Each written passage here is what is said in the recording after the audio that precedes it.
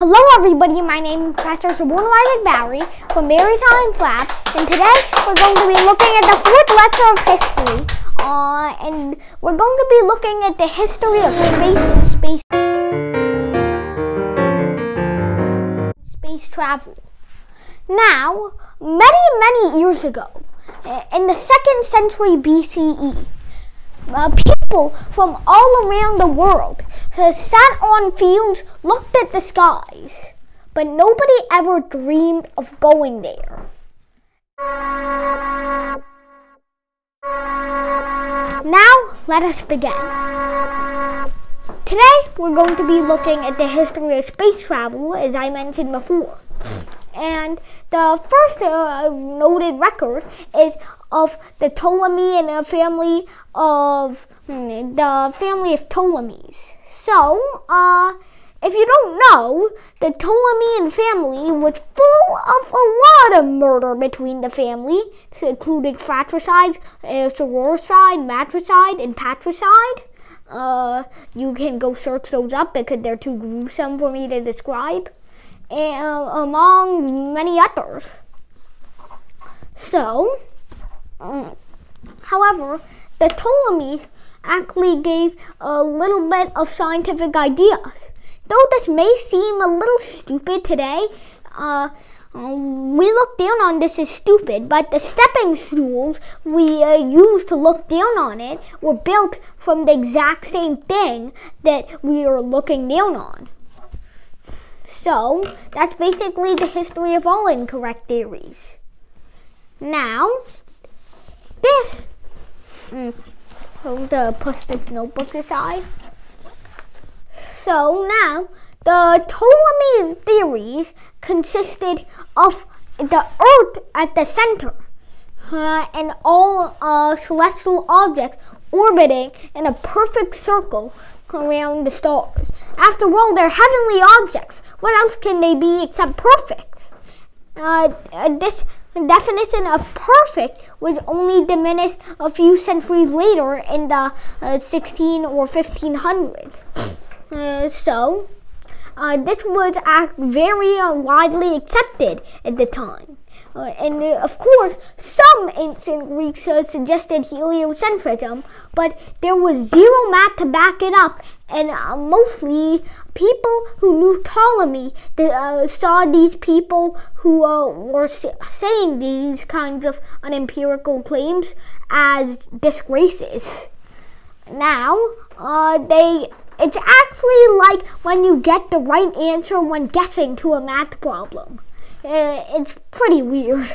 Anyways, this was accepted for a long time and even idolized by the Catholic Church until this guy named Copernicus with some funky hair came up and said that the whole thing had changed and there was actually heliocentrism, which called for the sun at the center of the universe. Now, obviously, the center of the universe notion was widely incorrect, but hey, nobody knew about this very Milky Way yet. So, they thought everything was just the solar system, and the comets, of course. So, there were also the stars outside the solar system, but rarely had anyone tried to theorize about that kind of stuff, let alone discover a galaxy. So, these were very old times. I mean, I don't think the word Milky was invented back then. So, now, this guy was named Copernicus, Nicolaus Copernicus to be exact, not Nicholas, Nicolaus, with an U between the A and the S. So, he said that the sun was at the center of everything, and that everything outside the solar system was orbiting around the sun. Now, this was largely supported by the Catholic Church at first until a group of angry, dumb, protestant people decided to say, hey, we don't like this guy because he breaks our illusions that we think that the old Catholic Church was right. So we're going to break this guy's illusions and we're just going to ban it. So they forced the church to ban his revolutionary ideas. And indeed, for almost a century, people did not think of Copernicus as Copernicus's theory of heliocentrism is a good idea. And from the Catholic Church in secret and his peers, he was, I believe, encouraged to make a book, and so he did. In the last few weeks of his life in 1543, it isn't known exactly when he died, and there were 400 copies of the book originally. Even to this day, it didn't sell out. So it's obvious that not many people cared about his idea, but the few people that did were revolutionary. One of those people was the famous brass-nosed Tycho Brahe. You could even say he was Tycho Brahe. Alex Rodriguez, would you like to know why he was named Tycho Brahe? Why? Or why he had a brass nose, I mean? Brass nose, no. In 1566, he had a very drunk duel with his friend and third cousin about who was the better mathematician, and accidentally got part of his nose cut off. Obviously, they were still friends, but I'm pretty sure Brahe was angry about that. And can I touch my nose just to make sure I have it? Yeah. Some people said that it was actually silver and gold, but an anatomy of the body revealed in 2010 showed what little fragments they had of Tycho Brahe's prototype, and that it was actually brass, not silver or gold. Kind of a weird sidetracking there. But anyways, Tycho Brahe in 1572, just about 6 years after that drunken duel, they saw something revolutionary in the skies. We would call it a supernova or the birth of a star nowadays. But to them, it was revolution. Because the ancient Greeks, who thought everything was perfect, thought the stars were also immortal and that they could never change, and that nothing was to be born during that time. No stars were to change. However, when the new star just exploded and popped up into the sky, people were just, I don't know, man. And Tycho Brahe indeed proved that this was something not done by the atmosphere, but indeed past our moon. Let's say would soon land on. Not soon, but rather in 400 years. And then, this guy named Galileo came up, going with, I believe, Tycho Brahe's ideas, and this guy said that everything was actually rotating around the sun, which was great. People finally embraced Copernicus.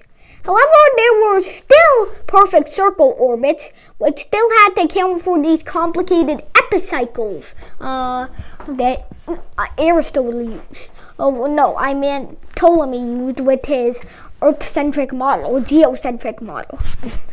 So, in case you don't know, in Epicycle, there was something called this retrograde motion, where for most of the time, Mars is seen going east in the sky compared to the stars. But for about 2 or 3 months, Mars is seen running backwards. Why?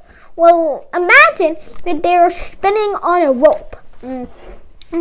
So, if they were spinning on a rope for a few minutes, or in this case months, Earth would be in the lead or behind, where Mars is seen traveling forwards or east, but for a few seconds or months, we see that Mars taking the lead. Mars is taking lead, or that's not Mars taking the lead. That's Earth taking the lead, and Mars is seen falling behind, and that's why west is going. Sorry. So now this was a problem. So Aristotle came up with a replacement for the old Mars kind of stuff. Not Aristotle, although he also believed in heliocentrism. I mean geocentrism. So they invented this thing called epicycles, where in place of Mars' old positions, there was this unknown object, and Mars would be continuously rotating around this object all day long, which made for some seriously darn complicated stuff. Now, Copernicus had got the exact same results without any sort of complicated epicycle stuff. And although Galileo's orbits were still perfect circles, and so his theories were really perfected by this Kepler dude, but we're not going to look at him today. So now, Galileo, that was Galileo, but he was also very, very punished by the Catholic Church because the Protestants forced him to, and he was sentenced to house arrest for most of his life. So, however, this guy inspired some guy named Isaac Newton, or Sir Isaac Newton if we call him today. And he invented a little something called calculus, though there was a guy competing for that we may call Leibniz, and he used that to track the orbit of the stars and use the first known theories of gravity. And that was also very revolutionary. However, there's one more thing I want to talk about before we leave off for this part of space travel. The Industrial Revolution fueled everything that we used to get to the moon. So, almost everything, but there was also some pure human innovation at work. So, the Industrial Revolution gave us mass production. And with the thing called standardization, which some people call the Second Industrial Revolution, worked like this. Nothing was made by hand anymore.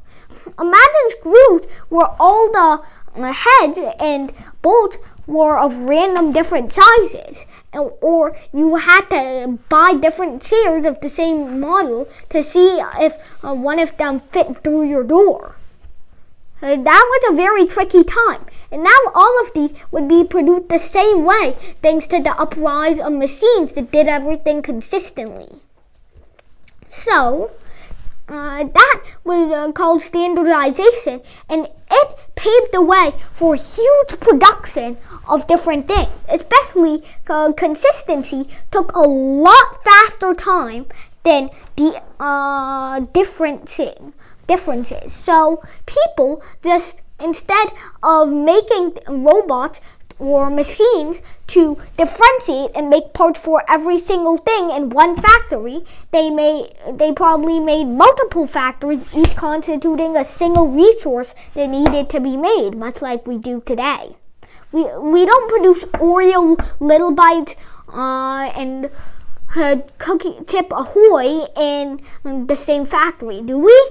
Nope, they all have different factories for themselves. Not only because of the government, I believe, but also because of the standardization or the Second Industrial Revolution. Now, thank you everybody for watching. We'll go for the second part of space travel next time, and I'll see you next time on History. Bye!